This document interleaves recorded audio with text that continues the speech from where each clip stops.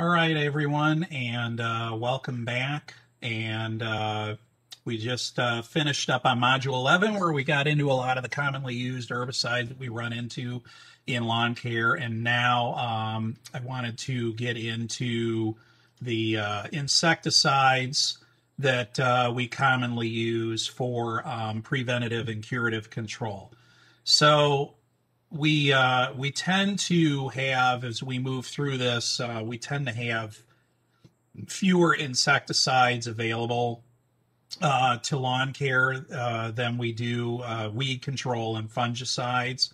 So I will say that, when it comes to, especially ornamental turf for like residential and commercial situations, it becomes, a real problem, both for like trying to rotate chemistries and the cost and trying to be cost effective. So this is one area that honestly I would say, if we were lacking in products and technologies, this is the one that it's probably the toughest for us.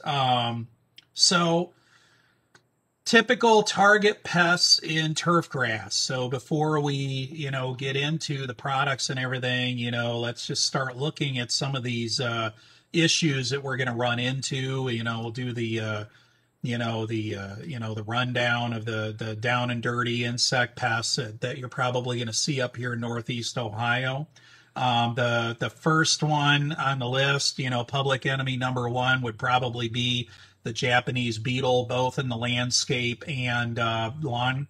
They can be pretty destructive in both situations. If you've ever seen them skeletonize a linden tree, or you've seen extensive turf damage from the grub activity, they can be pretty destructive. When we find the grubs out in the lawn, usually the dead giveaway on if it's a Japanese beetle grub is if you pick them up and you look at their butt, basically the butt, the back end of them, they have these little hairs, and you're not going to easily see them. You're probably going to need some sort of a hand lens to see them, but you'll see these hairs on their butt. They're, in essence, I guess, call them their pubic hairs. And on on a grub, you're going to see, or on a Japanese beetle grub for that matter, you're going to see this V-shaped pattern. And so, I guess one of the guys, I think Dr. Shetler at Ohio State, used to tell us years ago, V for victory against a Japanese beetle. So that's one way you can you can actually see, if it doesn't have that V-shaped pattern, it's probably something else. Could quite possibly be a northern masked chafer. So as you can see here, the northern masked chafer, tends to have a more evenly distributed hair pattern on the raster, and much like the northern masked chafer, the southern masked chafer is also going to have a very, very similar raster pattern. Now the European chafer, as you can see, it has more, I wouldn't say it's a V, it's more of almost like a Y-shaped pattern to the raster, where you've got this really long strip of hairs. This would actually be the anal slit, if you want to be gross about it. When you see these adults flying around, a couple things to keep in mind. Japanese beetles, typically I see these guys, the earliest I typically see them is going to be around middle of June. It's usually right around the week before 4th of July that I start seeing these first flying around, and you can continue to see adult flight and adult emergence all the way up through, say, the middle of August, sometimes even later in early September, depending on the year. The masked chafers actually are a little bit earlier in the spring going in the summer. So I usually see these kind of peaking around Memorial Day weekend. And one of the ways you can tell on the adults if it's northern versus southern is basically, if you look, the only real difference here is your antenna on the adults. You can see you've got a little bit of structural difference on the antenna. Other than that, I mean, coloration, size, they're very, very similar. The European chafer is going to be slightly smaller and it's going to have a little bit more of a chestnut brown color, so a little bit smaller. Again, the antenna is going to be similar to that of the northern masked chafer, but they're going to be a little bit lighter brown color, and slightly smaller than a masked chafer. Another one that we run into, not so much on the ornamental turf side, but you will run into it on the golf side, is the black turfgrass Atinius. This one's very small. If you can see, that grub is very, very tiny, very easy to miss. That's a dime or a penny. So that's Abe Lincoln's head in that picture, just to give you an idea of how small they are. These, the adult beetles tend to only be maybe, a quarter of an inch in size or less. So next on the list, this is going to be more of a mid to late summer pest, would be chinch bug. Chinch bug are a true bug. So if you look at the name, the bug and the chinch are separated. So anytime we have a true bug, which would be, in the insect world, if you are in entomology at all, I don't know if you geek out on bugs, but if you do, that would be order Hemiptera, would be your, your bugs. So Coleoptera would be your beetle species, and the Hemiptera would be the bugs. So plant bugs and box elder bugs and things like that all kind of fit into that category. So these are chinch bug. They are a true bug, and this basically illustrates the different instars that you'll see. These don't go through a so some insects will pupate. So like your Coleoptera, your beetle species, they actually pupate. So you do have different instar sizes on the grubs, but then they actually pupate.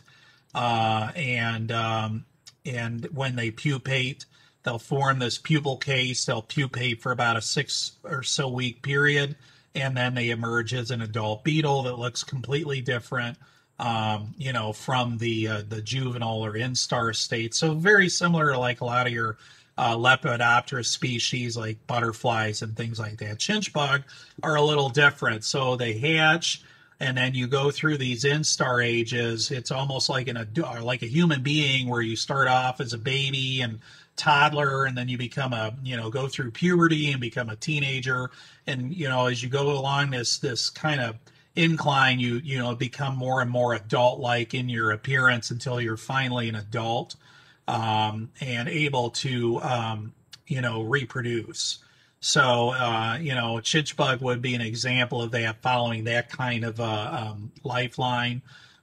Bill bug is another insect that we commonly run into in lawn care. These guys typically, like chinch bug, they'll get going when we come out of winter.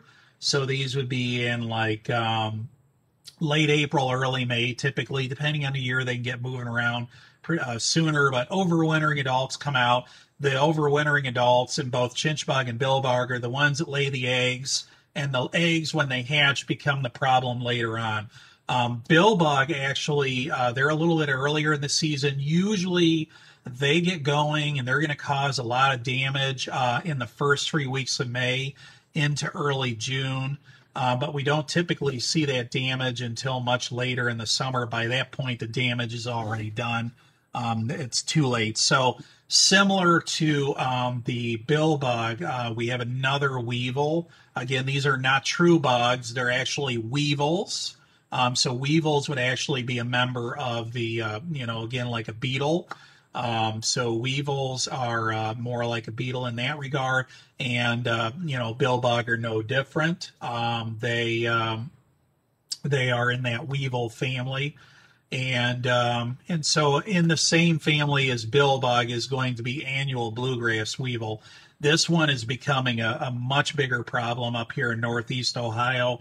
Originally kind of got started in New England and the Mid-Atlantic, and it's been spreading pretty significantly across the United States from east to west and moving further south as well.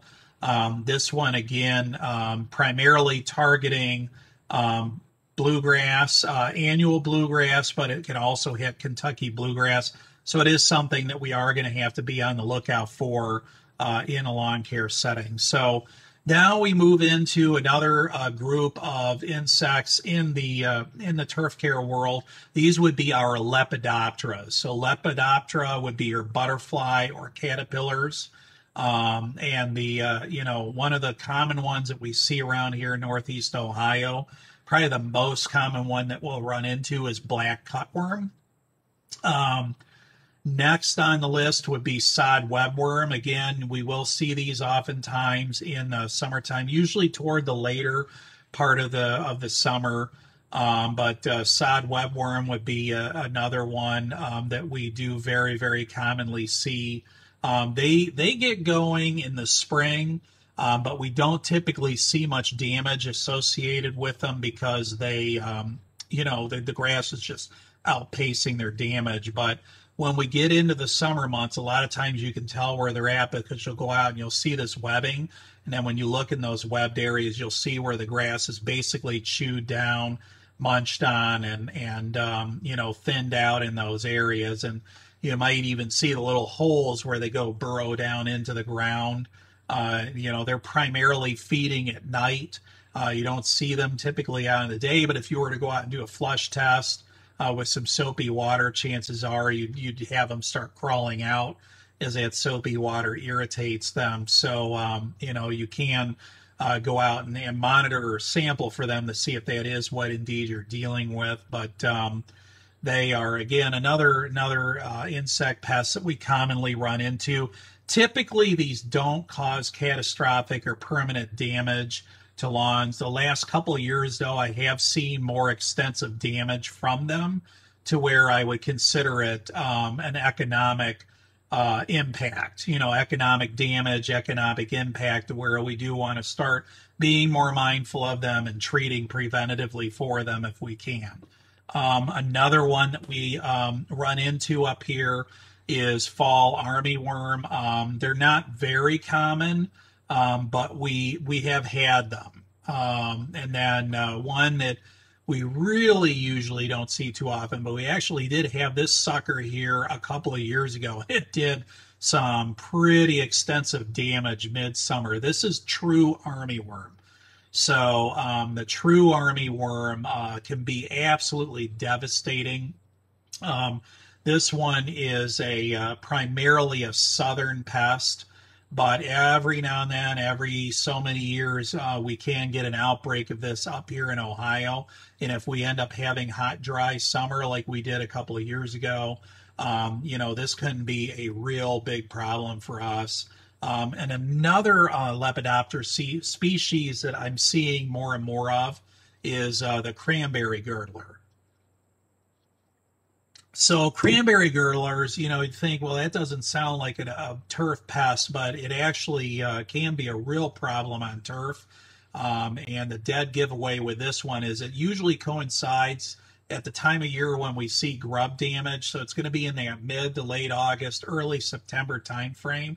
So if you've ever gone out and you found an area with grub damage and you get in there and you start monitoring or looking around and you can't find anything, there's just nothing there. It's possible it could have been cranberry girdler damage. The damage is pretty much identical. It is identical to grub damage. The grass is going to pull up just like it would with white grub, but you're not going to find any evidence. Or if you're lucky, you may find some pupal cases left behind from this where it basically turns them off. And the other one, too, if you go out, a lot of times I've had clients of mine run into this where you go out and actually see these adult moths flying out of the lawn and flying around you as they're going along with their Z-spray or their mower. All of a sudden see, a few of these moths flying up everywhere. That's a pretty good indicator too, because they are kind of a characteristic. If you look, they actually do have a very kind of showy wing compared to a lot of the other moths, which tend to be relatively nondescript. Another insect that we run into, and we're seeing more and more of this in Northeast Ohio and we are seeing more damage from this insect up here in Northeast Ohio is the crane fly. So we deal with two varieties here in Ohio, or two species. One would be the European crane fly, and the other would be the marsh crane fly. Both of these are imported species, so don't let the name fool you. They both kind of came in from other places. But the marsh crane fly is probably the more common of the two that we run into here in Northeast Ohio. They are also called leather jackets. That's a common name, especially when you're dealing with the larval stage. These are a fly, so they are a Diptera species, or a Diptera versus, Lepidoptera. These are Diptera, so they are a fly, and they do breathe. They have spiracles through their butts, basically, that they do breathe through. So like a lot of fly larvae, kind of gross in that regard. They poop and breathe through the same opening. But these are a fly species. And the reason they become a bigger problem, number one, they're annoying. I mean, if you've ever been out on a lawn in September, these things can literally be flying everywhere. They freak people out. They look like giant mosquitoes. And you just get kind of inundated with them when you're out on a lawn area somewhere. So they're real annoying, but the reason that they can cause damage is because they basically will sit there all winter long. These larvae will be sitting there under the soil surface all winter long, munching away at that grass. And then, what ends up happening a lot of times is when we come into that March, April time frame, you end up coming and seeing an area like this as we're coming out of winter. And you're like, what the heck happened? That wasn't there back, back in the fall. And that's exactly what happened. This ends up being indicative of leather jacket damage. So, when we talk about insects, how do we diagnose these issues? How can we be a little smart when it comes to getting out in the field and seeing, damage like this on the field? So what are some of the tools and methods that we use to help us diagnose insect issues? And if you think about it, whenever it comes to treating any problem or curing any problem, it's going to come down to good diagnosis and using the right products. So how do we go about doing this? Well, for starters, we're going to look at that visual damage. So as you pull up on a property or you come to an area, you're going to get out and you're going to visually assess the damage, okay? You're going to look at what time of year is it present. Again, if you see something that looks like grub damage and the lawn's all torn up and it's March versus September, that's going to be a pretty good giveaway, right?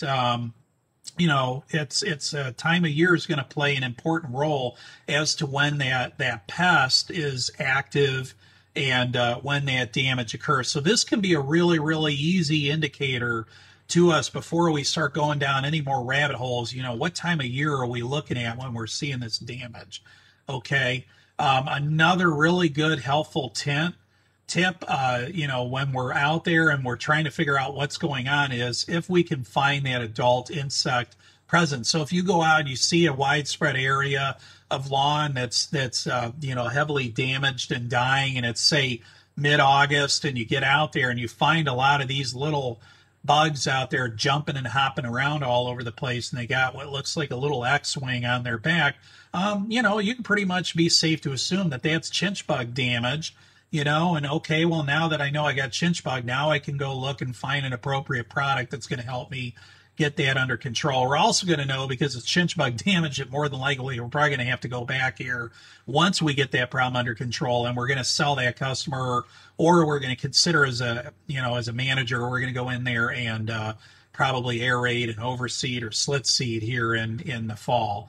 Likewise, another good indicator is when you see the adult Japanese beetle present, feeding on plant material in the landscape. There's a pretty good indicator, especially if it's an irrigated property. You're probably going to want to go in there and, preventatively treat with a grub preventer in those areas. And, another indicator obviously is going to be host species. So, Are we dealing with annual bluegrass weevil? Or are we dealing with billbug? Billbug and weevil are going to be very, very specific on their host. So if you go to a lawn and you're left with clumps of tall fescue, or you're left with clumps of ryegrass all over, and all the bluegrass has been killed off, pretty good indicator that it was probably, one of those two guys that went after that. Most likely billbug. Also, again, time of year. When are we seeing this damage? If it's in that June, July timeframe, again,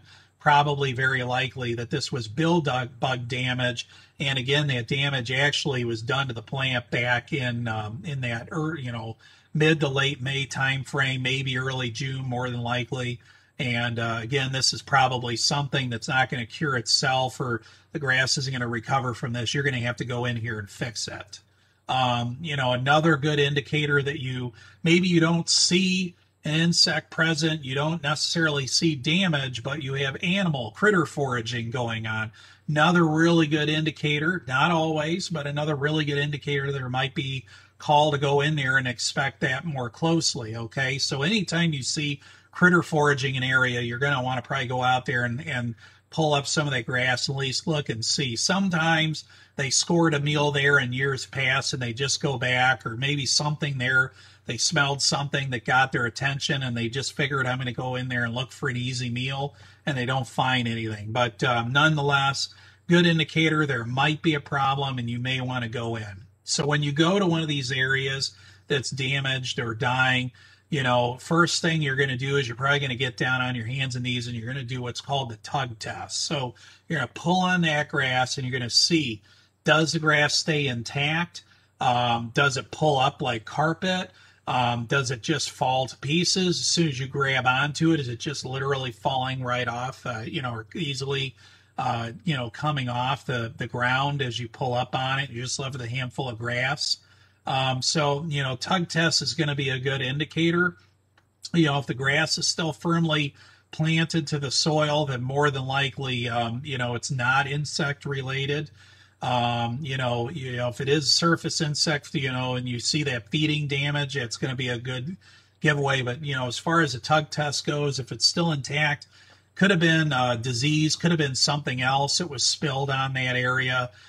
Could just be like Preventative or something like that went dormant. But when you do that tug test, it's a pretty good, first step to see, because, if it's grub or cranberry girdler, it's going to pull up like carpet. Or, if it's, something else, you'll know.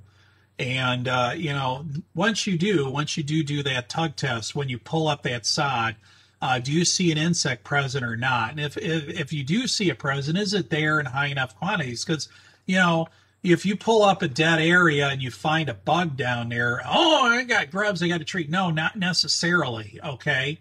Do you have a damaging threshold? Do you find 6 to 10 grubs or more in a given area? I've had customers tell me that they've gone out on the lawns with grubs where the lawn was literally undulating back and forth, and when you pulled it up, you might find 100 or 200 grubs or more per square foot. It was that infested with grubs. So, again, this is something where just because the insect pest is present, we have to also make sure, is it there in large enough quantities to cause considerable damage, So when you do that tug test, if you come back with a handful of grass, look at the bottom side, look at that stem.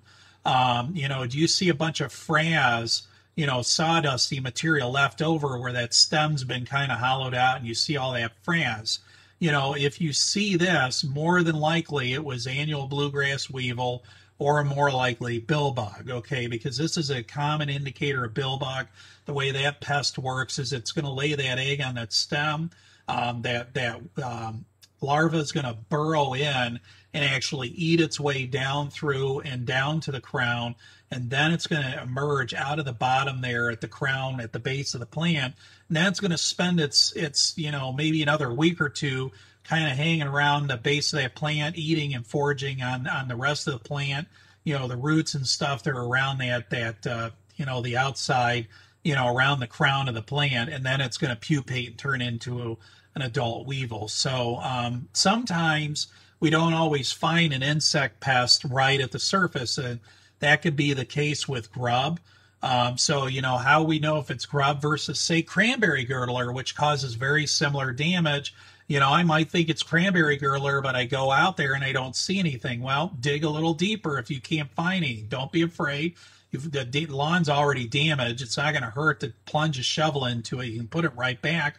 But, try digging a little bit deeper. Go down a few inches. See if you can find an insect pest a little bit deeper. When we look at European chafer versus northern and southern chafer, one of the things that European chafer does, it allows it to become such a formidable opponent. And basically the reason why we've had to shift some of our timing on grub control applications is because when it pupates, when it hatches in late spring, early summer, when it lays those eggs and those eggs hatch, that grub actually burrows down much deeper into the soil where it's cooler and there's more moisture. And that way it can survive through those hot, dry spells over summertime.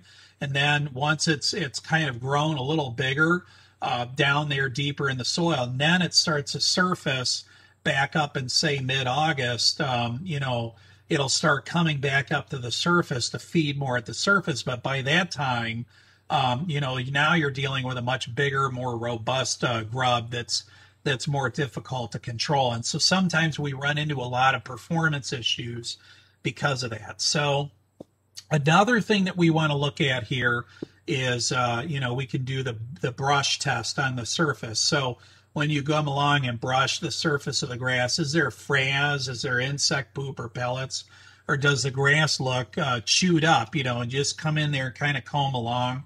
Don't be afraid when you're doing this. Don't just stand there looking down at it. Don't be afraid to get down and get on your hands and knees and look close, because a lot of this stuff you are going to have to get down on your hands and knees to see if they're there or not. Otherwise, you're just not going to know. You can't just always look at something and take it for granted that that's what's going on. So get down and scout areas. And, more specifically, the area that you're going to want to scout is if you get into an area of damage, you're actually going to want to go into this margin area where you have that border between the dead grass and the living grass.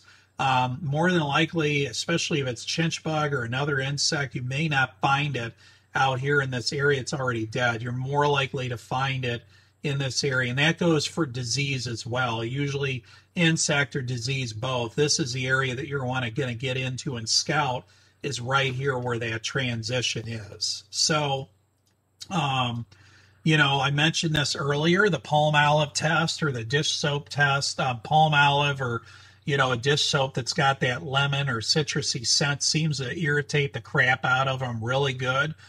So you can get a bucket of water with, soapy water, pour it out on an area and see what comes to the surface. And, and that can really help if you're lost or having a hard time, finding something. So, okay, great. We figured out what we're dealing with. We've identified our causal agent or our pest. So now we're going to get into a little bit of strategies that we're going to use to get rid of them. And typically when we're talking about this, you're going to be talking about insecticides, and you're going to be talking about either a soil or a subsurface insecticide. When we're talking specifically about white grub here, we're going to focus primarily on soil and subsurface. So probably going to be, the most common ingredient that we see out there is probably going to be imidacloprid. This would be a neonicotinoid. So if you know nicotine, nicotine in cigarettes, that nicotine is actually an insecticide. It's toxic to us in high levels. It's very toxic to insects. So, as you would imagine, a lot of chemistries were based on nicotine and nicotinic acid. So, one of the first ones to come along was a neonicotinoid called imidacloprid. This is also known out there by the trade name of Merit. So This product is a cool product. It works very well when used properly, and it works both preventatively and it has early post control on white grubs. So, one of the things that's happened though is, our insect profiles do change over time.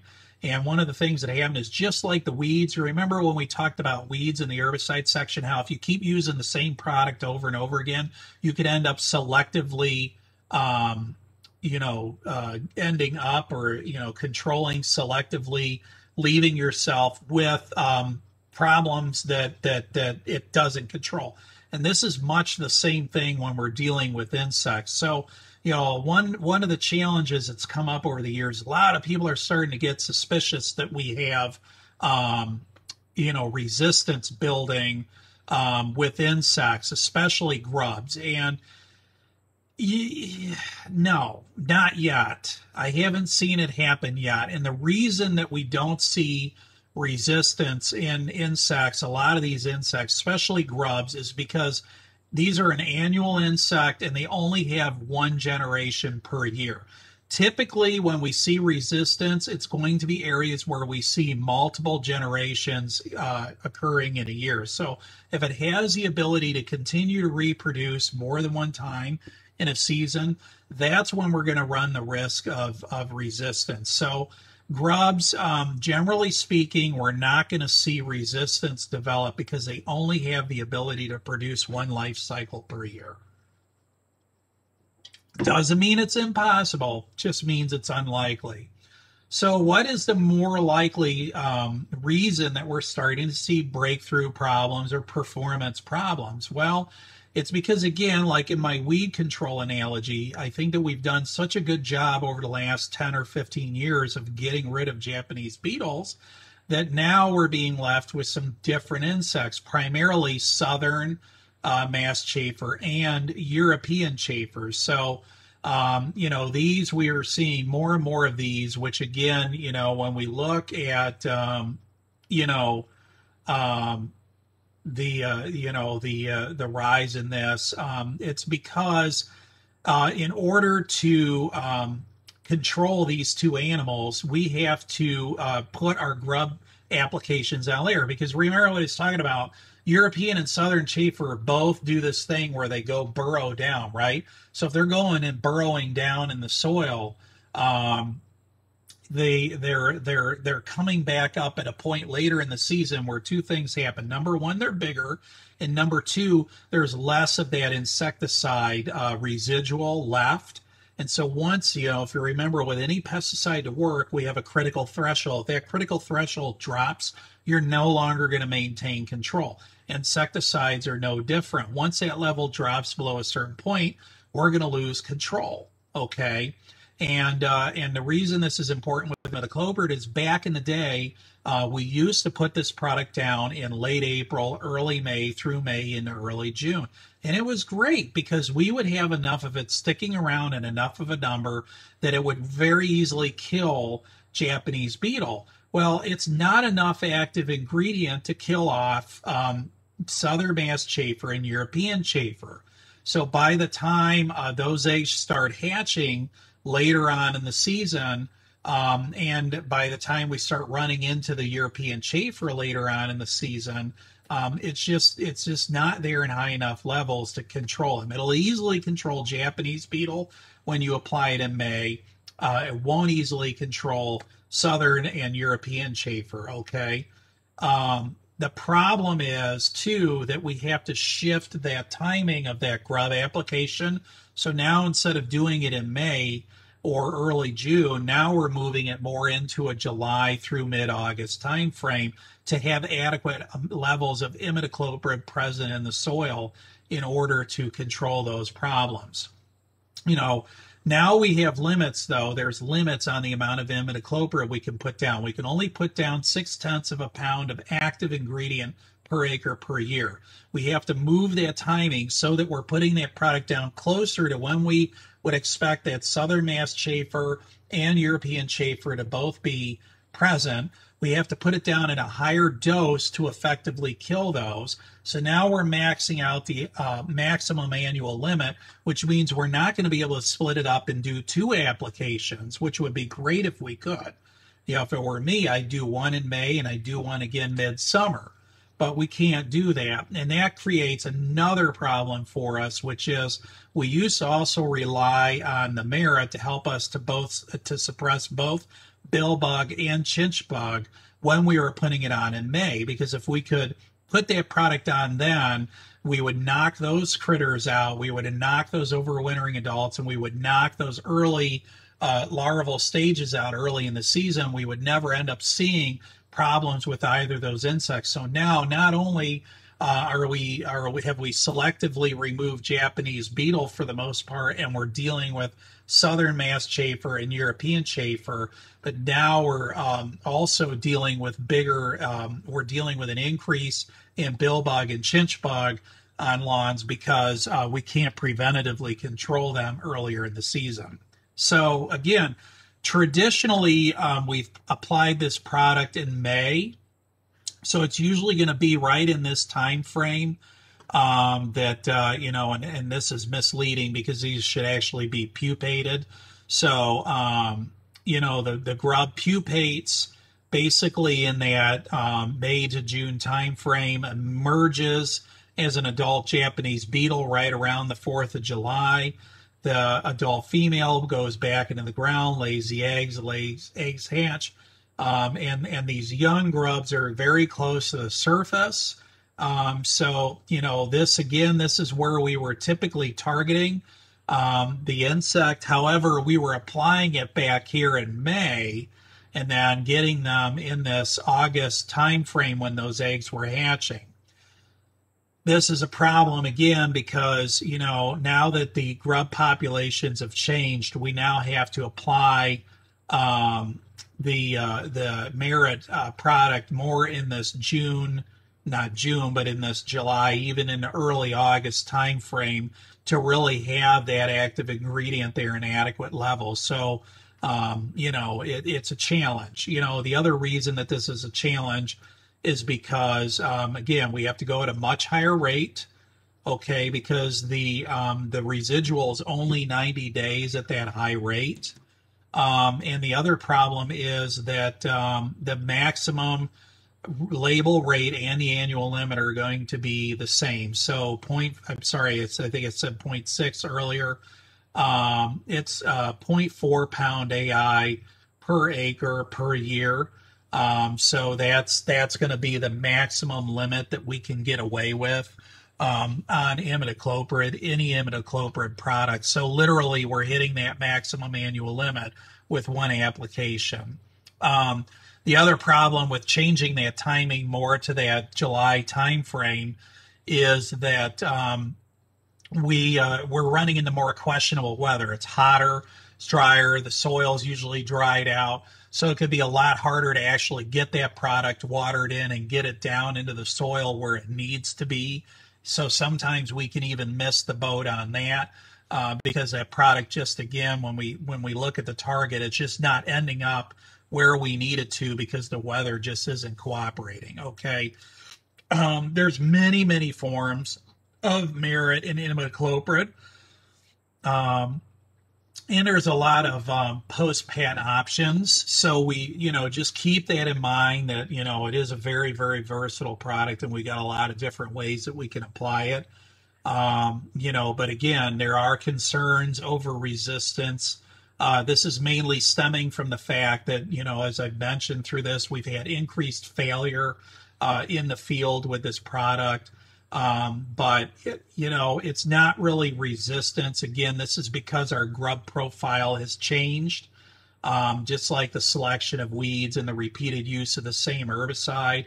Unfortunately, we are very limited with our choices on insecticides in lawn care, so it can be difficult to avoid using the same product over and over again. And unfortunately, as a result, we have kind of shot ourselves in the foot because we've selectively controlled to now give us a different grub profile in the lawn, and that's what's really kind of leading to a lot of the problems that we're attributing to failure of the product. So Another thing that's contributing to this too is changing weather patterns.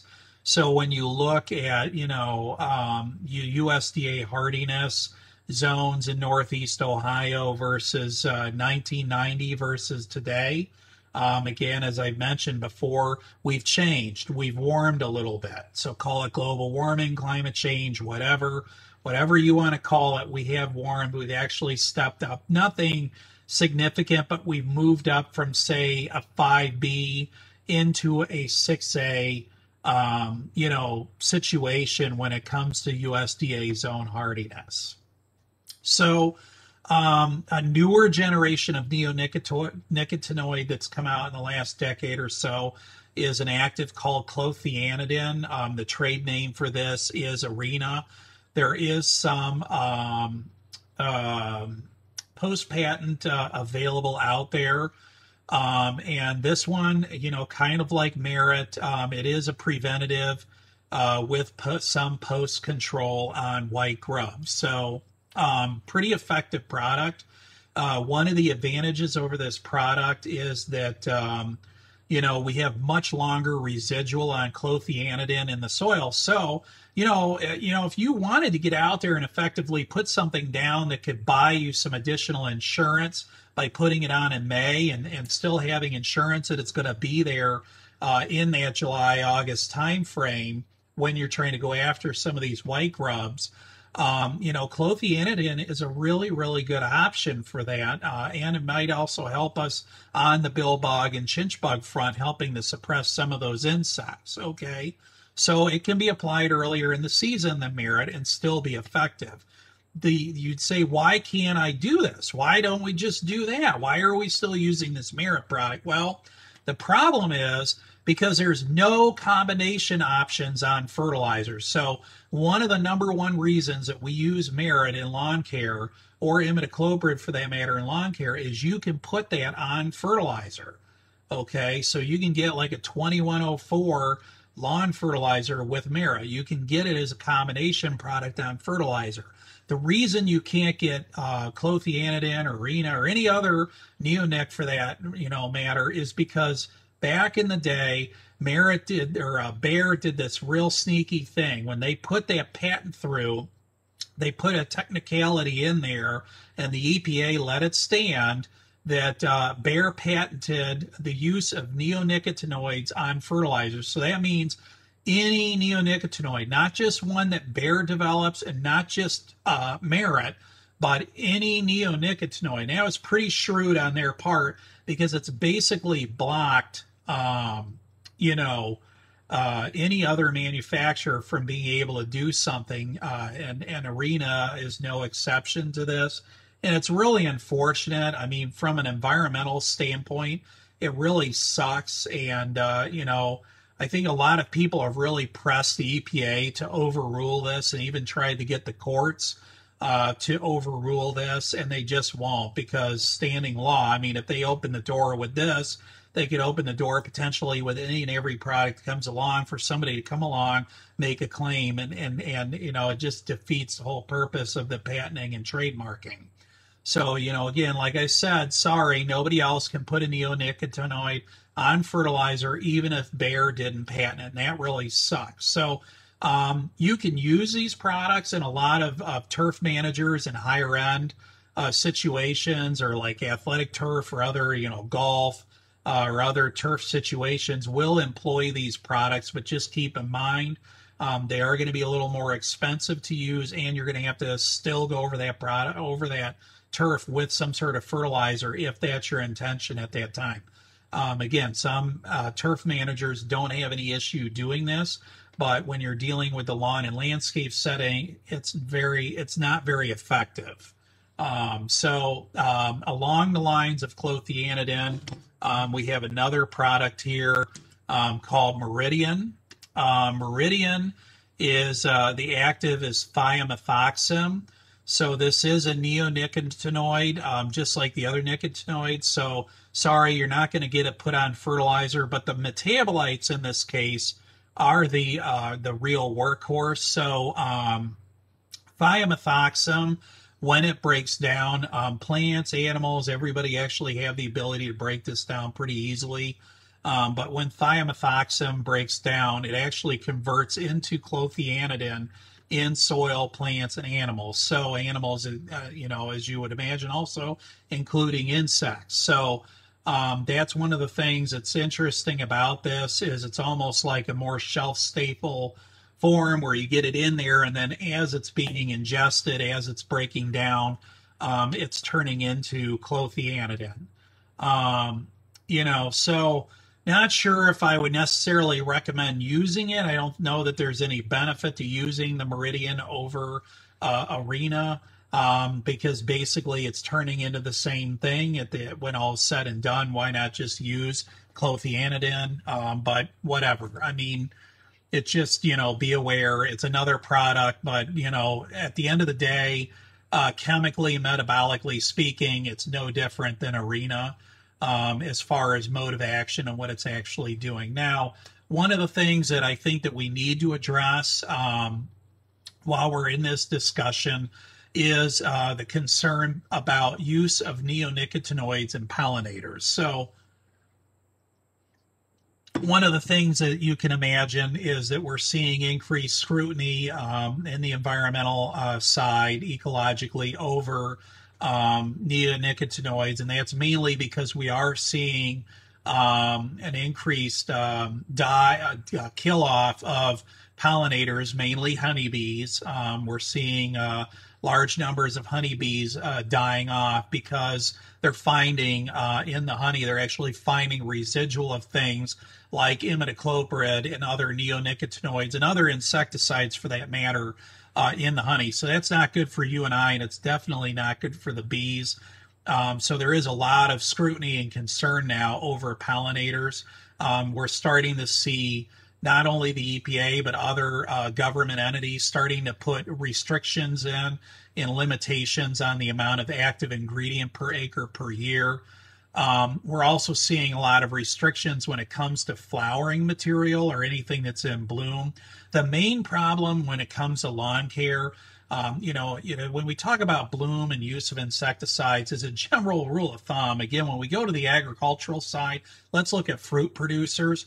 A fruit producer is never, ever, ever going to spray any kind of insecticide, or really anything for that matter, on plants when they're in bloom. They may spray it before, they may spray it after, but they're never going to spray it in bloom. And that's for two reasons. One, it's going to probably cause bloom drop, all right, which is not good when you're in the fruit business. And number two, it's going to kill off your pollinators, which are, at the end of the day, if you don't have pollinators, you're not going to have fruit. So it's kind of like a duh, okay? We don't, in an agricultural setting, we're not going to be going out spraying insecticides on flowering plant material. And if you look, most labels on insecticides already have restrictions to that, effect. If you remember when we talked about environmental restrictions on labeling, that would be one of them, right? Don't spray an insecticide on plant material in bloom because you're going to kill off pollinators. Well, the problem is, or the catch is, that when it comes to lawn care, we're spraying insecticides for entirely different reasons, and we don't necessarily care about pollinators, and nobody really cared about it except when we get to the point that we're actually causing bees to die off, because again, the pollinators are going to be out here feeding on this clover, just as much as they are anything else. In fact, bees absolutely love clover. So if you're not doing a good job controlling the clover out in a lawn setting, and you're going to go out and spray merit on this, you're looking at problems. Now, the main problem that we see usually, the main problem that we're seeing is primarily from the liquid form of merit, or any neonicotinoid for that matter. When we're going out, we're doing spray applications, and clover is in bloom, or any other weeds for that matter are present and blooming. That's where we have problems. Interestingly, research has been done to show that when you do soil applied applications of merit or other neonicotinoids, and it's getting into the plant. It's not crossing the barrier into the flowers. So if you know, like in the human body, you might have heard of something called the brain-blood barrier, or a lot of things when they get into your body don't have the ability to cross over into the brain. The same thing happens actually in plants. A lot of these products get into the plant, but they don't actually have the ability to cross into the flower. There's a barrier there. And merit is no different. So when we apply merit or a lot of these other chemicals as a granular soil application, and it's getting into the soil and getting into the plant that way, it's not actually crossing over into the flower. Okay, so there's no safety concern there. Where the concern is and where we are lobbying as an industry about pollinators and bees is we're trying again to use smart science to say, look, if we're going to put restrictions in place, let's put it on the spray form, not the granular form of imidacloprid or other neonicotinoids for that matter, because therein lies the problem with any insecticide. And frankly, the irony in this is that, what I find most interesting is why on earth would anybody go out and put down a merit application but do absolutely nothing to control the clover?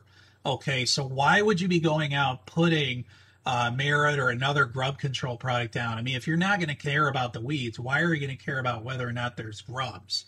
Okay, so it's just it's ironic to me that this would even be a thing. But again, that's where I try to rely on sound science. I agree this is something that needs to be addressed. However, we need to be smart about it.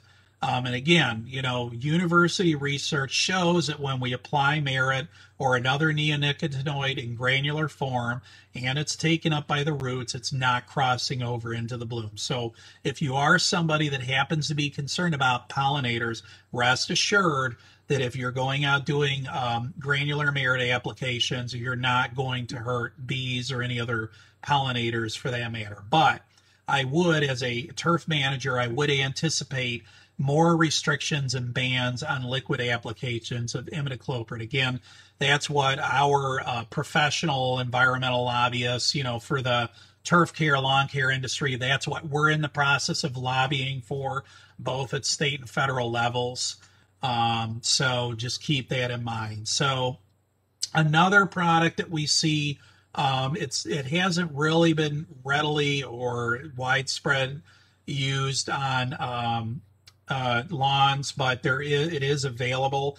I use this one very extensively in the ornamental side.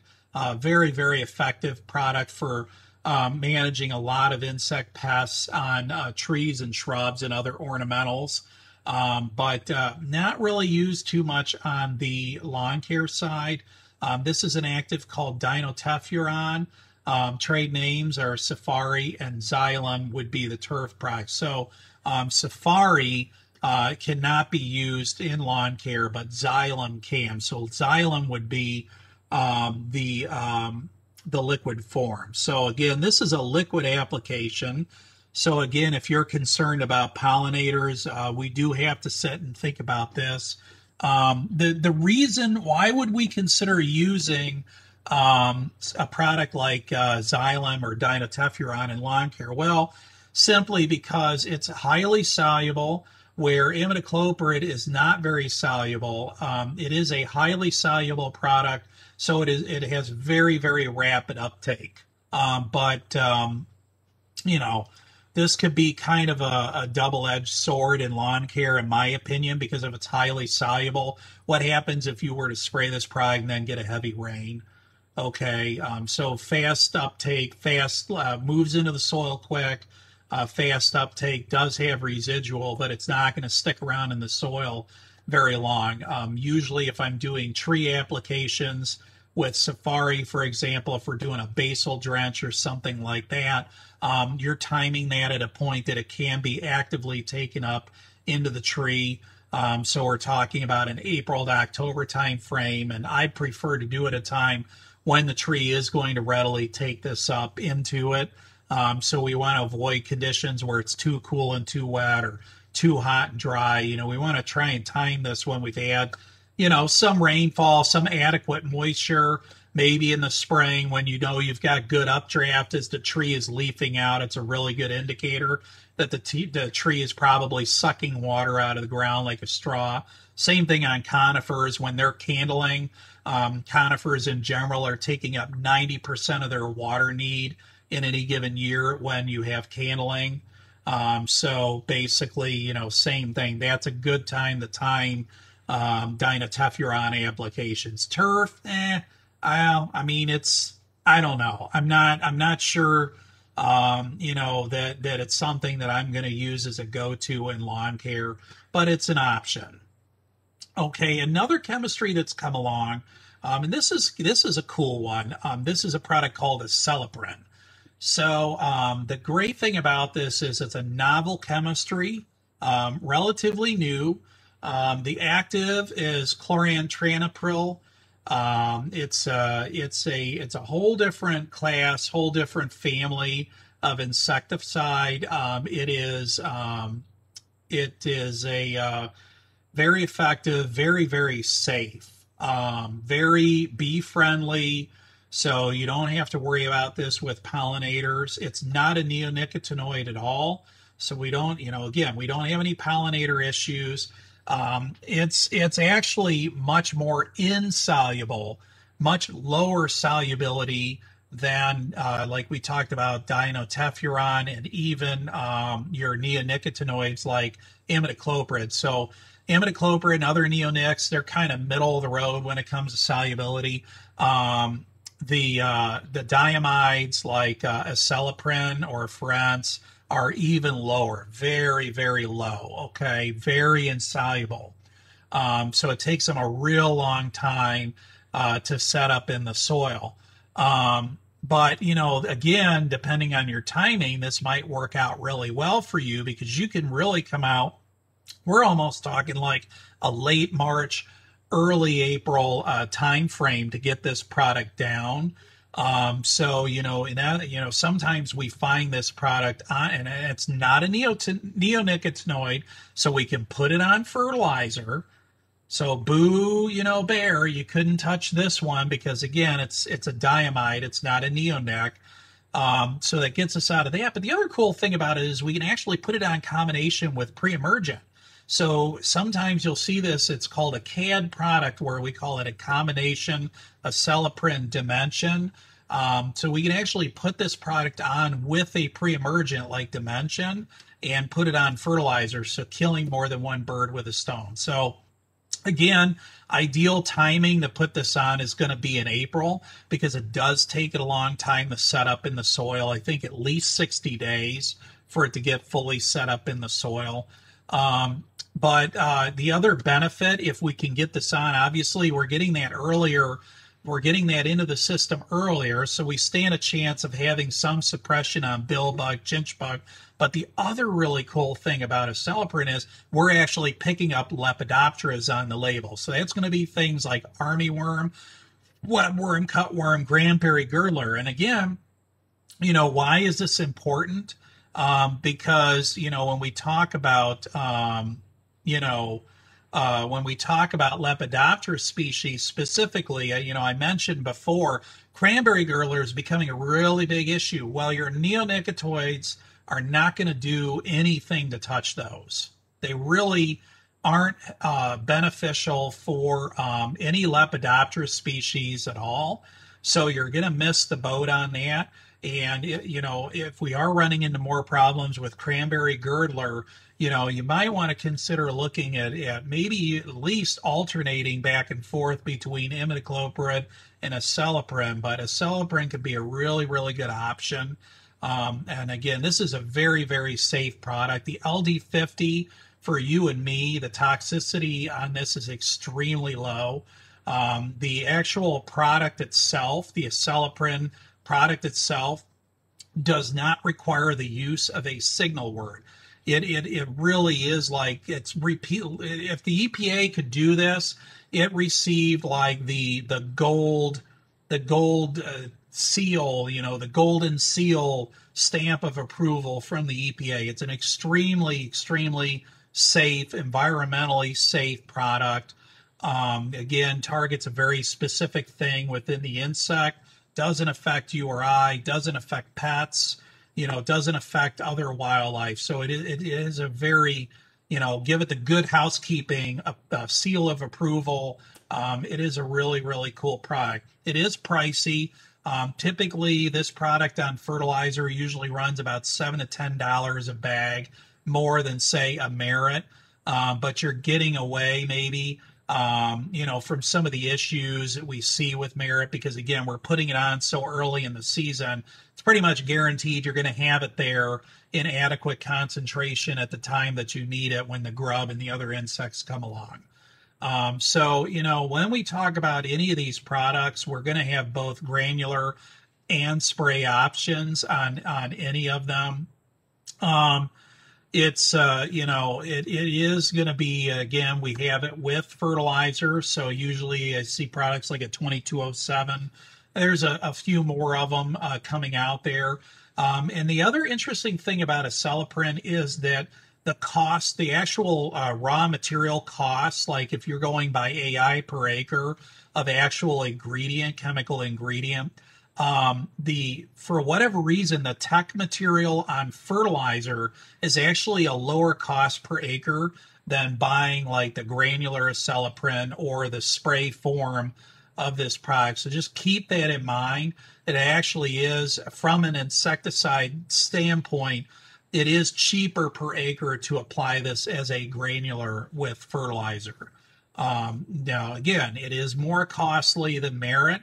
So I am seeing increasing industry adoption, mainly because it's not because people want to spend more money. It's just because Merit has become so temperamental, and we're seeing so many issues with it, performing properly, that to some degree people are, just switching over to acelepryn. It has a very low rate. Basically, you need to be above 0.1 pound AI per acre. I typically tell guys to shoot for 0.15, so it's kind of in the middle of the rate range on it, but very low rate. So you're not using a lot. So again, very environmentally friendly, very safe, very low toxicity to animals and humans, and very low use rate. So very environmentally friendly product. And again, here's a picture of the label. As I said earlier, it's very safe to the point that it actually does not require the use of a signal word. So you will see like usually a caution label on the fertilizer, only because the fertilizer, so that fertilizer, by the nature of the fertilizer, it carries a signal word with it. But when you go by the actual active ingredient and concentrate form, or just a straight granular form of this product, it actually does not require a signal word. And again, it has no real off-target effects or setback restrictions around sensitive ecosystems. So keep that in mind. Again, it's just, because of the nature of the product, how it works, I mean, it just might give you peace of mind. It's going to be a safer, easier product to use. It's just something to keep in consideration relative to the cost. Might make it a lot easier for you on a lot of other fronts. Now, so that was all dealing with grubs. What about surface insecticides? What do we do in that situation? And when is the best time when we're talking about, if we looked at if we could try and incorporate some integrated pest management principles and ideals into this, when would be the best time if we were going to go out and try and target surface insects? When would we do it? Well, there is a best time, and it's not when you would normally think. The best time to go out and try and control surface insects, keep in mind most of the damage occurs later in the summer, but the best time to prevent that is actually in late April, early May. It's going to be about the same time as we're going out really blanketing lawns with weed control. And the reason this is the most effective time is because if we were to go in there and throw some insecticide in with that weed control when we're total spraying, you're going to also knock out all of those overwintering adults. Okay, so all those billbug and chitchbug and Lepidoptera and other thing, your cutworms, webworms, things like that, they're all going to get moving at the same time that the weeds and the grass is waking up. So if we go out there and spray an insecticide and knock them all out, you're not probably going to have problems later on in the season, okay? And this is backed in science. This is backed in research. This is not just me putting a sales pitch on, okay? Research shows that by doing this, you can significantly reduce the likelihood of flare-ups later in the season.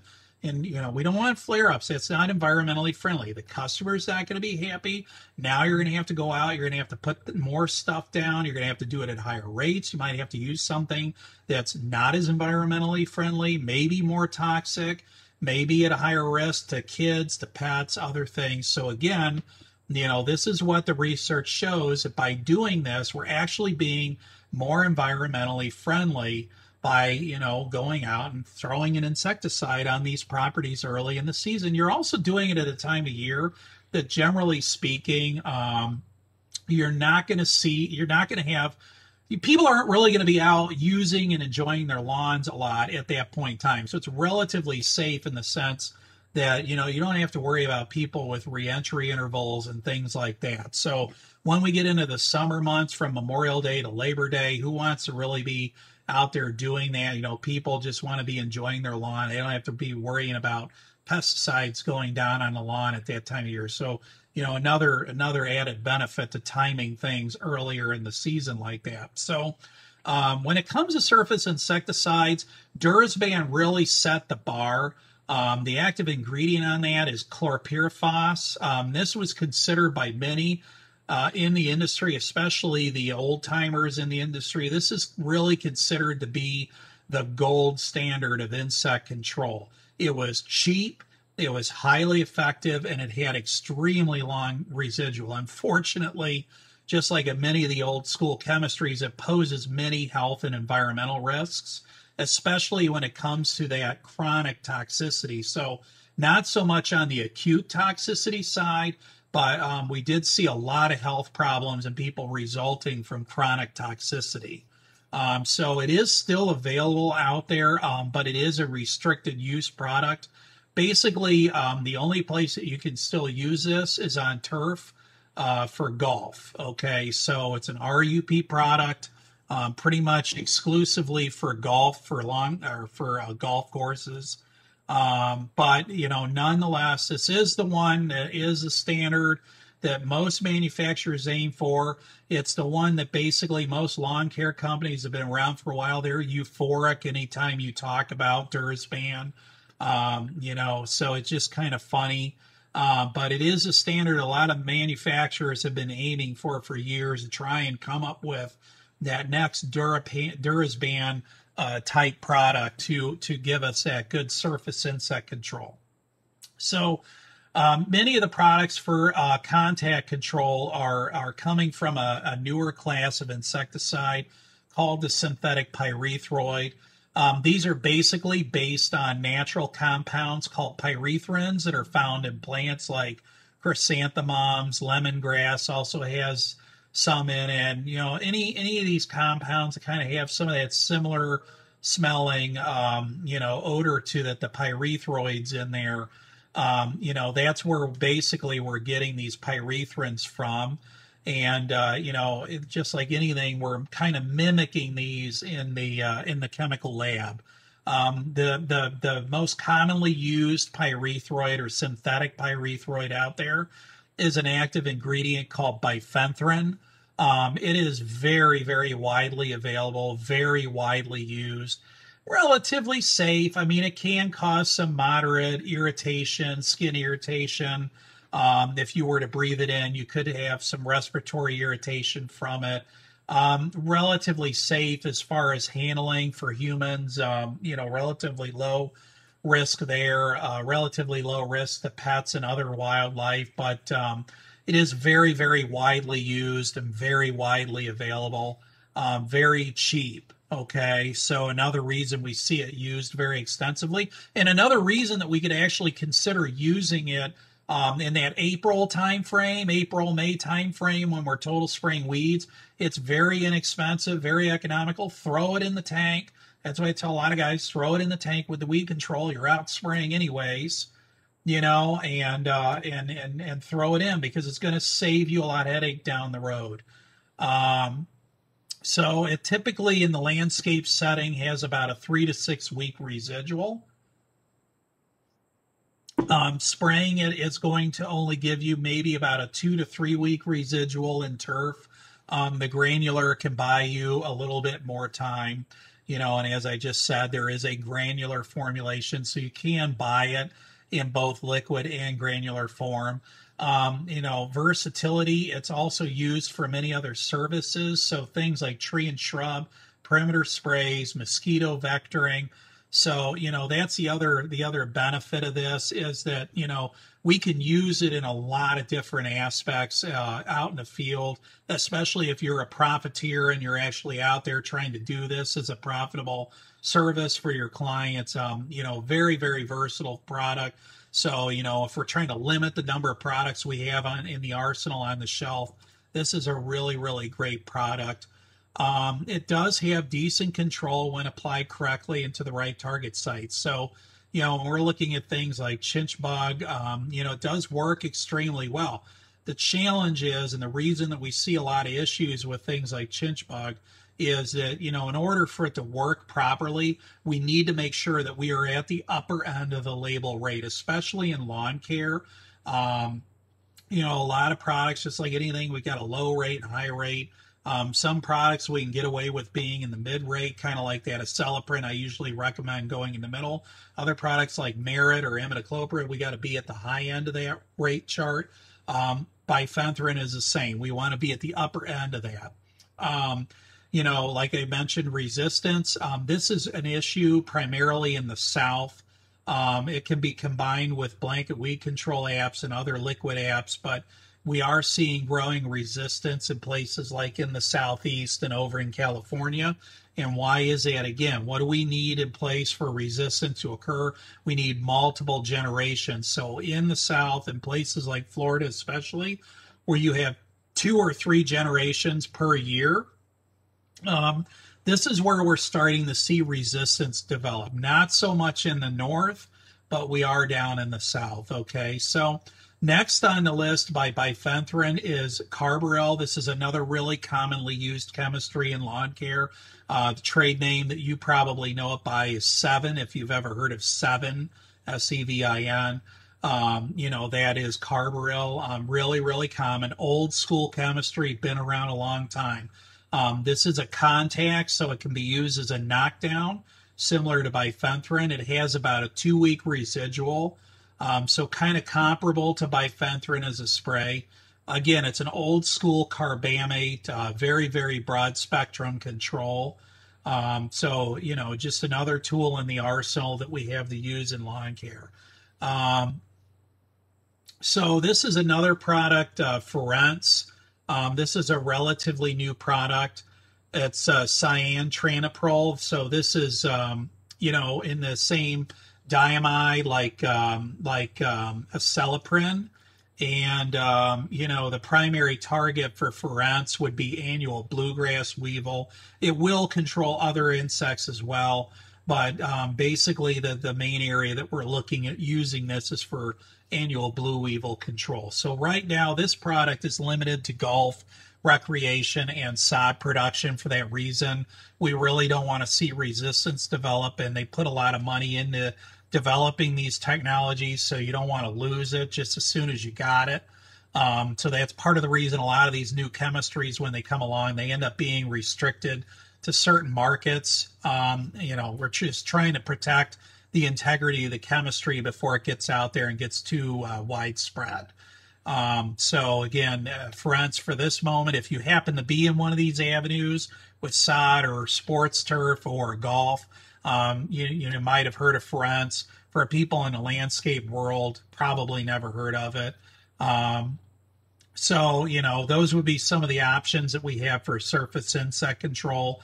And there are variations and combinations of other preventative and contact insecticides for turf. One of these would be a loft. So this is another common thing we see again when we're trying to go after Dursban, or we're, trying to go after like that all-in-one type product where we can capture a lot of different, get a broad spectrum control of a myriad of different insects. A loft would be an example. So this would be a combination of a neonicotinoid and a pyrethroid in the form of clothianidin and bifenthrin. Electus would be another one out there. Electus is a combination between imidacloprid and bifenthrin, so another neonicotinoid. The benefit of this is because Bayer holds a patent on imidacloprid, they also hold the patent on this, and you can actually get this combination on fertilizer.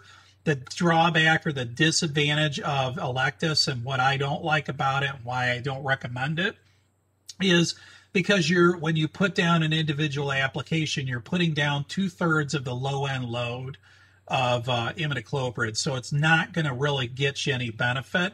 And when you consider the fact when we're targeting things now like Southern Mass Chafer and European Chafer, where we need to go at that full 0.4 pound AI per acre threshold to get effective control of those, this product just isn't going to work. So, and we also need to go at the upper end when we're trying to target bill bug and chinch bug suppression for the same reason. So another animal's come along, and this kind of skirts around that patent because we're using post-patent imidacloprid, but that's called imidalambda.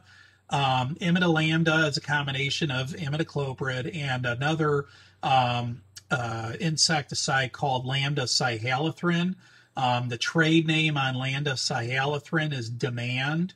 Again, this is a pretty potent product, very short-lived, not much residual. I don't recommend lambda cyhalothrin for general use in lawn care because of that. Just basically a knockdown product. But again, this is something that it can coincide, because if we're looking at that July-August time frame, this is actually going to put down a full rate of imidacloprid, a 0.4 pound AI per acre load of imidacloprid, but because of the time frame that we're looking at, that July-August time frame, when would we start seeing some surface insect flare-ups? Wouldn't it be in that time of year?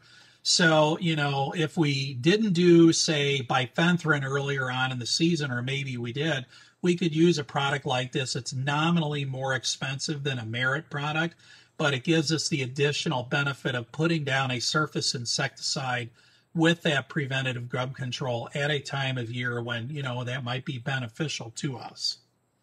So, again, it has a full load of imidacloprid, same as Merit with fertilizer. So you would put it down at the same rate, same everything in the bag. Merit's typically a 0.2% in the bag. The imidalambda is a 0.24. So the 0.2 would be the Merit portion of it, and the 0.04 would be the lambda cyhalothrin. Again, benefit is fast knockdown, very, very fast. So if you go out on a lawn, if there's any chinch bug or bill bug there, you're going to nail it. The drawback is there's zero residual on it.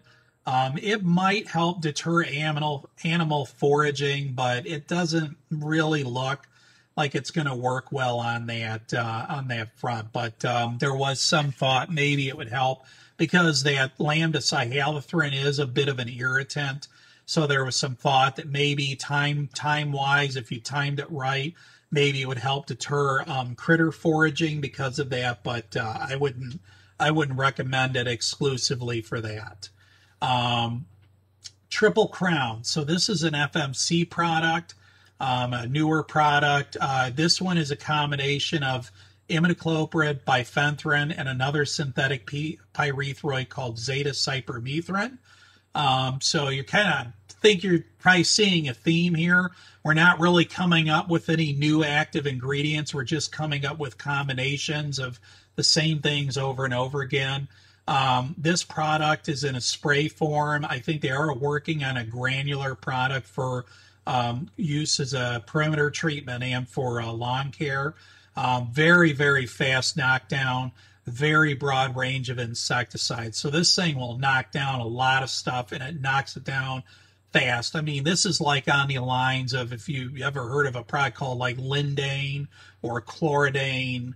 I mean, you literally spray a bug and within seconds, like, it would drop. Okay, so very, very fast knockdown. So you're picking up that kind of rapid response on insects without the risk to you or I that you would expect out of something like a Chloridane or a Lindane. And it does, it's kind of interesting. This isn't a huge like game changer or anything, but it is interesting that it picked up a slightly higher annual limit on imidacloprid. So 0.5 pound AI per acre versus 0.4. This is not going to be enough for you to be able to go in and spray this or put it down with, split applications. But it does give you that added benefit of being able to run it at a slightly higher rate of imidacloprid if that would make you feel better. And again, FMC is in the middle of working on a granular formulation. So the nice thing about any of these products is they give you the option to control both surface and subsurface insects in one application. Keep in mind that there's limited residual on surface insects. But, if the timing works, then, especially if you're, utilizing that later application window with something like imidacloprid, that's going to work pretty good for you. Okay, so now on the final end of this, when we get later into the season, this is when we're typically going to be talking about curative grub control. As imagine if somebody chose not to do a preventative grub control, or you had breakthrough and now you have a grub problem. So this is going to be in that mid-August time frame or later. This is, these are the products that we're probably going to be looking at using in that time frame. So to start off, again, old standard of lawn care has always been a product called Dialox, trichlorophon, been around forever. I mean, this is an old chemistry. It's been around for decades. It's very effective. You have both spray or granular options. The granular is going to be the most commonly used. Pretty effective on curative grub. It may not look like it, but believe me, when you're dealing with, say, third instar white grub or bigger, 70 to 80% control is really good. Okay, so Dialox is a very effective product. The catch is it has to be watered in within 24 hours immediately if possible. So it's not going to stick around long. It doesn't have good environmental persistence. It's only going to, once you activate, it's only going to stick around for maybe 3 or 4 days at best. And it must be water. In fact, again, when we talk about reading the label, there are environmental restrictions requiring that this get watered in 24 hours. So again, short residual, very short-lived, 3 to 4 days, but it may require multiple applications in order to work because of that. But again, it does work very effectively. Pretty much immediately kills, immediately stops feeding. You're going to see an immediate response on this. And the other benefit of Dialox is it's going to be one of the only products that you can use later in the season on late instar grubs. So this is going to be late in the fall or even in the following spring. It is expensive. Typically a bag, a 30-pound bag, which will do 10,000 square feet at a time out of a 30-pound bag. And keep in mind, you might have to do it more than one time, depending on how bad the problem is. That 30-pound bag is going to set you back around $50. Another product, this was in the surface insect control side of things, but another product that does have overlap into the curative grub market is Carbaryl or 7.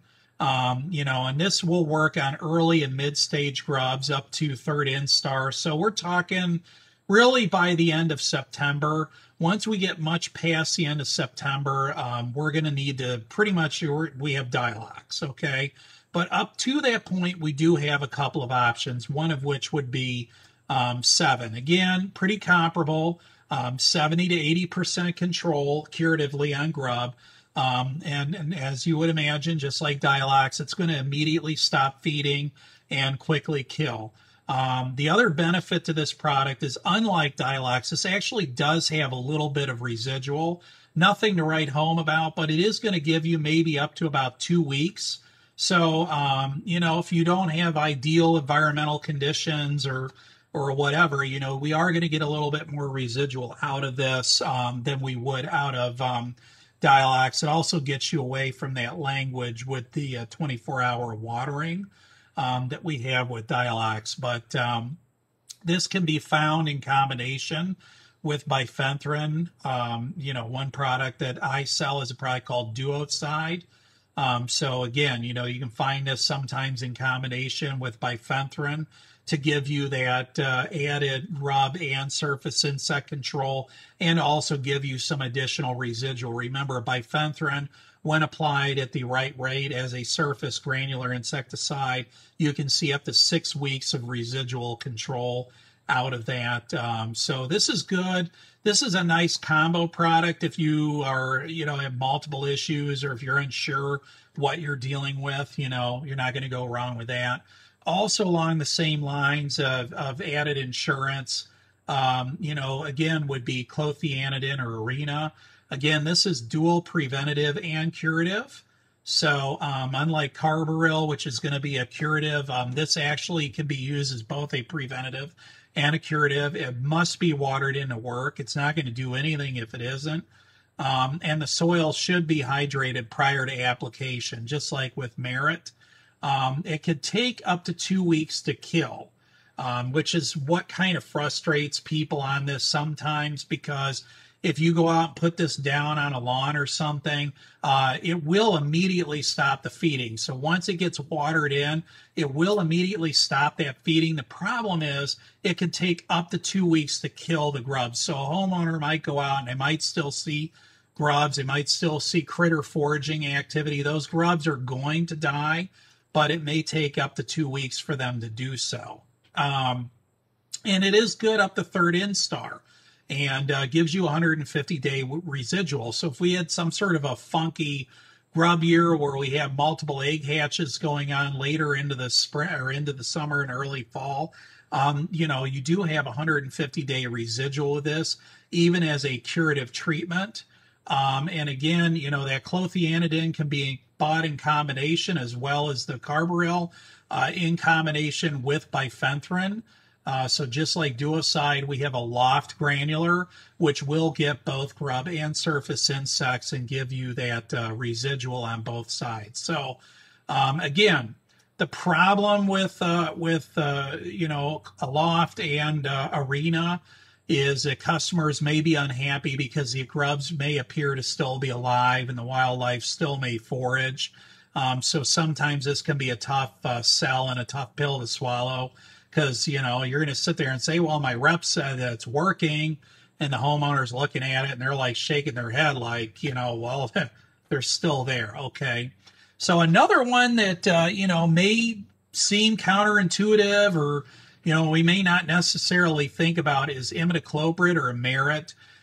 You know, again, just like clothianidin, this can be used as a curative up to third instar. Normally we think about Merit in terms of a preventative, but it can actually be used as a curative. Now, you do have to use it at that full rate, that 0.4 pound AI per acre. And if you already applied it as a preventative earlier in the season, no, I'm sorry, you cannot go out and apply it now as a curative. If you already put down your 0.4 pound AI in August, you're not going to come back and reapply this in September. And the reason I mention that is because you might think, oh, well, I put this down in August and the weather sucked and it didn't work, and can I go back and reapply it because I have some sitting around in the shop? The answer is no. Once you've done it, you've done it. Okay, that's it. All right. But, you know, it does give you some residual. If you do want to use this as a curative early on in the grub season, you know, you do get some residual out of it. Soil, again, needs to be hydrated and for it to work properly. Not only do we have to have it watered in, but really we want that soil to already be moistened or hydrated in order for it to work properly. This is one of the reasons that I often see merit fail, because again, when we shift that timing into that July, August time frame to put it on as a preventative, a lot of times we're in hot, dry conditions. The soil's dry, hydrophobic, cracked, so we really want to make sure, if it can be done, we want to make sure that we adequately water that soil, at least with maybe like half an inch prior to doing the application. That will ensure that it gets in, and again, you're going to water, apply, and then water again to get that product released and into the soil as quickly as possible. And that's going to ensure the best results. If you can, time it with rain. That's what I tell a lot of guys, if at all possible. But merit does have the ability to sit on the surface for up to about 2 weeks, where we don't have to worry about any sort of environmental degradation. So if you applied it as a granular and it went down into the thatch and down to that soil level, it can sit there for a couple of weeks without much worry before we get some rainfall. It's just not going to do anything for you until that point. So some of you might be wondering, are there any organic options? There's always people that want to know if there's organic options in lawn care for any myriad of pests and problems. And the answer is, well, yes, there are.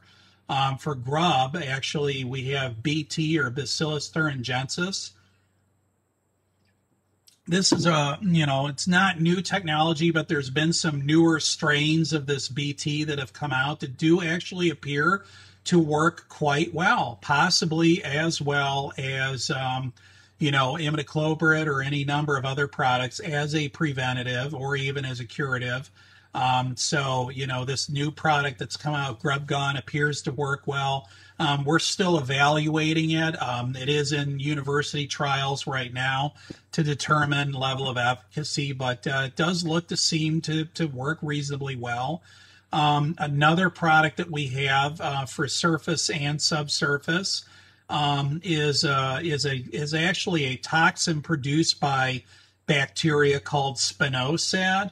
So this is an endotoxin, so to speak. So again, produced by another organism, kind of like BT, but this would actually be the byproduct. So with the BT, you're actually putting the bacteria into the soil. The spinosad is actually just kind of harvested. They ferment the bacteria or whatever, and then collect the spinosad off of it.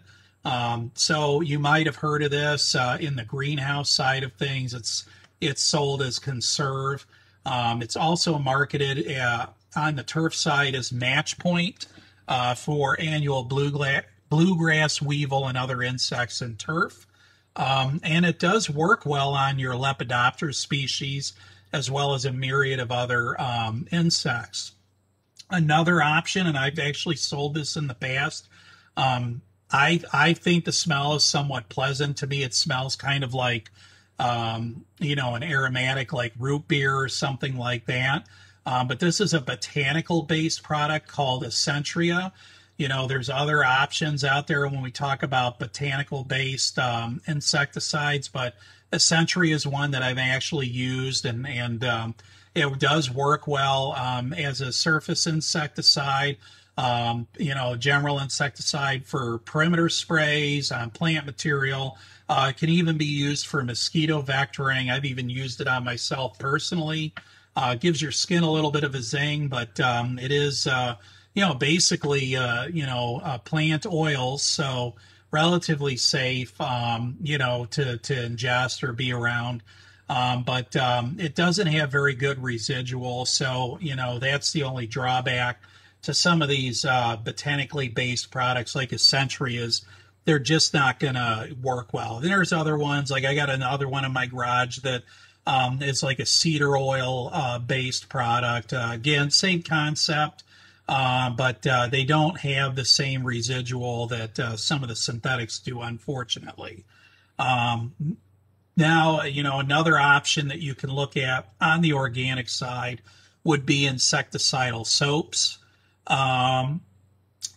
Just keep in mind, again, that these products don't necessarily have the same residual as synthetics. So timing is going to be more critical for when you're going to want to go out and target a pest. And also keep in mind that you may have to do more frequent follow-up applications if you choose to use something like, any of these, the BT, that is going to have some residual. I believe the Spinosad's got some better residual in it, but just keep that in mind with any of these, that you are going to have to apply them more frequently than you would the synthetic. So the other option when it comes to organic that may not necessarily come to the front of your mind is you could actually recommend planting turfgrass cultivars that have endophyte and are resistant to the damage. So some grasses, just by how tough they are in nature, things like tall fescues and HGT, Kentucky bluegrass, they're really, really tough, aggressive grasses, and they actually they don't necessarily ward off, but they can just outgrow any kind of insect pressure or damage, or just really rough, tough, rugged grasses that are just strong and can resist that onslaught. But tall fescues and some other turf grasses as well also have endophyte. Tall fescues are going to have the highest level of naturally occurring endophyte. And again, those endophytes, it's a symbiotic relationship between the grass and the fungus. It actually lives inside the turf grass. And tall fescue's got the highest level of naturally occurring endophytes. So tall fescues generally don't have too many insect issues because of that endophyte. It kills them off. So, that's one nice benefit. It's not going to be foolproof. Just because you plant tall fescue doesn't mean that you can't get some insect issues, but generally speaking, the tall fescues in and of themselves do a pretty good job of warding them off, unless it's a heavy year. So that concludes our discussion on turfgrass insecticides. And again, like I end every one of them, if you have any other additional questions, if you feel like I could have elaborated on something a little bit more, if you want to go into something a little bit more in depth, please feel free to reach out to me and, hit me with your questions. That's what I'm here for. And we will wrap it up here. And thanks for listening, guys, and hopefully you found this helpful.